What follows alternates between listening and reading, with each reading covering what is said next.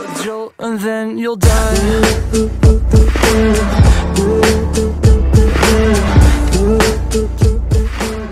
Welcome back to my YouTube channel. If you're new in my channel, don't forget to like and subscribe my YouTube channel for more videos and updates. Now we are going to answer a problem based on the discussion we discussed for the last video that I uploaded about analysis of business transactions. So here is the problem. Al Mar have put up a small editorial service company. Below is the record of transactions in the past few weeks since the company started its operation. So here are the transactions. On February 15, made an initial investment of $200,000. On February 16, purchased 3 computer units worth $25,000 each. On February 17, paid rent worth $10,000 for the office unit to be used for the business. On February 18, purchased 3 table and chair set worth $3,000 each set. And on February 19, rendered services to 8 graduating students who wanted their research papers edited for $3,000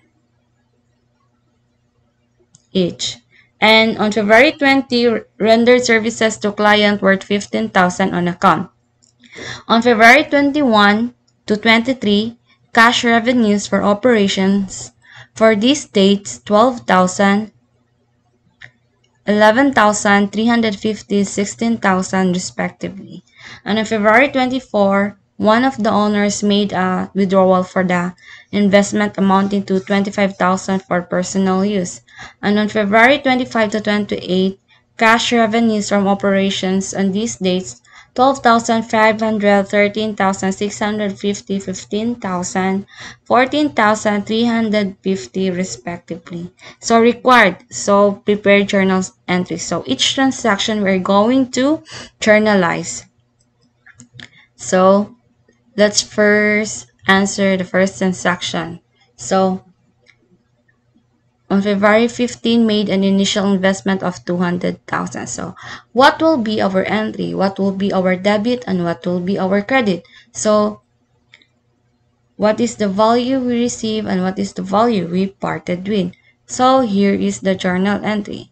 So the business received cash for the amount of $200,000 for the initial investment, and our credit will be ABM Capital for the amount of $200,000. So our asset increased for the amount of $200,000 and our capital increased for the amount of $200,000.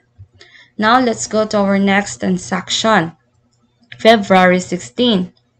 Purchased 3 computer units worth $25,000 each. So the business purchased computer units and each computer units worth $25,000. So our journal entry for that transaction is computer equipment worth $75,000 and cash $75,000.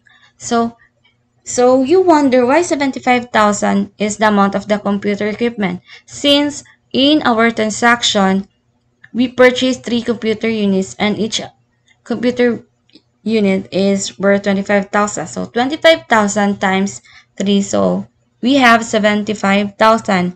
And also you wonder why cash? Since our problem is silent, so we assume that on the purchase of computer we paid it directly cash. Then next, on February 17, paid rent worth $10,000 for the office unit to be used for the business. So we are renting our business. So at the end of the month, we are going to pay our rental for the office unit that we use for our business. So our journal entry for that transaction is the business received rent expense for the expense that is being incurred by renting our office business. And since our problem is silent, so we assume that we pay it directly on cash. Then, so our debit is rent expense, 10,000. And our credit is cash, 10,000. So, next transaction. On February 18, purchase 3 tables and chair set worth 3,000 each set. So, our journal entry for this transaction is furnitures and fixtures, 9,000. So, we receive. Our debit is furnitures and fixtures, 9,000. We receive 3 tables and chair set for the amount of 9,000, and our value parted with our credit is cash, 9,000. So since our problem is silent, we assume that as we purchase the tables and chairs, we pay it directly through cash. And then you wonder why is the amount is 9,000, since we purchase 3 sets of table and chairs and each set costs 3,000. So that is why 9,000 is the amount in our credit for the cash and our debit for the furnitures and fixtures, 9,000. So 3,000 times 3 is equal to 9,000. So next, we have February 19. Rendered services to 8 graduating students who wanted their research paper edited for 3,000 each. So our journal entry for our transaction is that since we rendered services to the 8 graduating students to edit their research paper, so our journal entry for this is we receive cash 24,000 and our credit is service income 24,000. So why is it that it is 24,000 for the amount of the service income? Since each graduating student costs 3,000 to edit their research paper. So 3,000 times 8 is equal to 24,000. So that is why the amount that we receive for the cash is 24,000, and also for the service income that we receive is 24,000. And since our problem is silent, we assume as soon as we render the services to our client, then they pay it directly through cash. Then next is on February 19, we purchase office supplies worth 5,000 on account. So in this transaction, we purchase office supplies but it is on account. So what is this mean? So this means that utang na to ang purchase sa office supply. So that is why our journal entry for this transaction is that our debit is office supplies for the amount of 5,000 and our credit, the value that we parted with is accounts payable 5,000. Since in the transaction it says on account, so giutang na to ang purchase sa office supplies. So our credit is accounts payable. So that's it. And on February 20, rendered services to client worth 15,000 on account. So kung kaganina ang atuang transaction is na-purchase the office supplies and on account, now is our transaction is rendering services to client on account. So our journal entry for this transaction is accounts receivable 15,000 and service income 15,000. So why? Ngano ingon ani man? So, di ba, girenter na atong services to client on account. So, in our part as a business, we receive accounts receivable. So, instead of cash, since on account man ang hatag sa ato ang client, so we have the accounts receivable. Accounts receivable collectible nato sa ato ang kliyente for the amount of 15,000, and we have our service income for the amount of 15,000. So on February 20, paid the office supplies purchase on February 19. Diba? At one transaction, kaganina sa February 19 is, when you purchase the office supplies on account, our debit is office supplies and our credit is accounts payable. So now, based on our transaction on February 19 for the purchase of office supplies, now we are going to pay our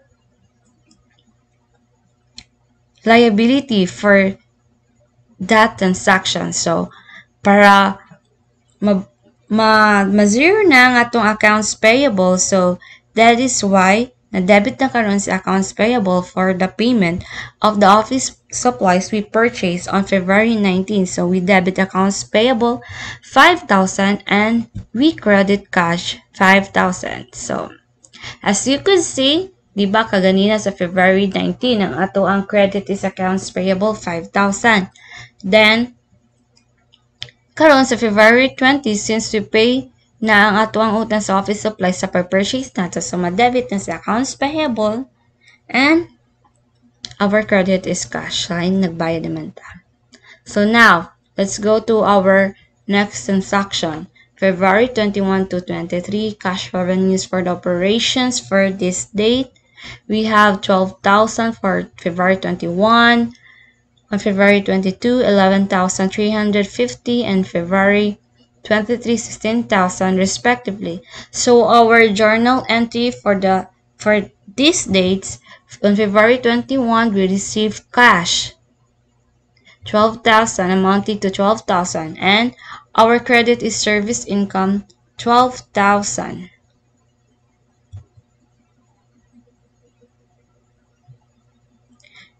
And on February 22, our cash increased to 11,350 and our service income is 11,350. And February 23, we received cash 16,000 and our service income is 16,000. So, next transaction is on February 24, one of the owners made a withdrawal for their investment amounting 25,000 for personal use. So our journal entry for this transaction is ABM drawing 25,000 and cash 25,000. So nakuha na ito ang cash of 25,000 based on the drawing for this transaction.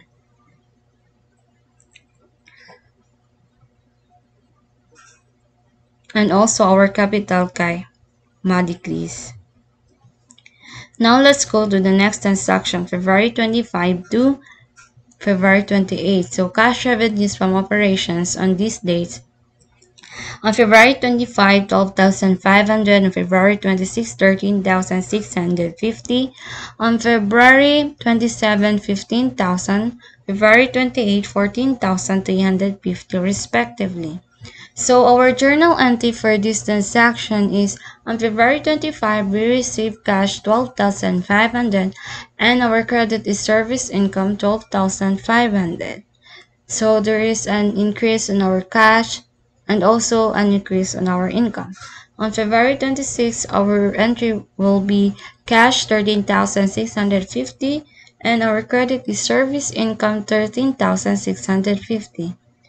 There is also an increase in cash and also an increase in income. On February 27, cash 15,000, service income is 15,000. And on February 28, cash 14,350 and our credit is service income 14,350. And there is also an increase in cash and also an income. So that's all for our problem that we discussed and on how we're going to journal transaction. And don't forget to like, comment, subscribe, and share my YouTube channel for more videos and updates. Thanks for watching.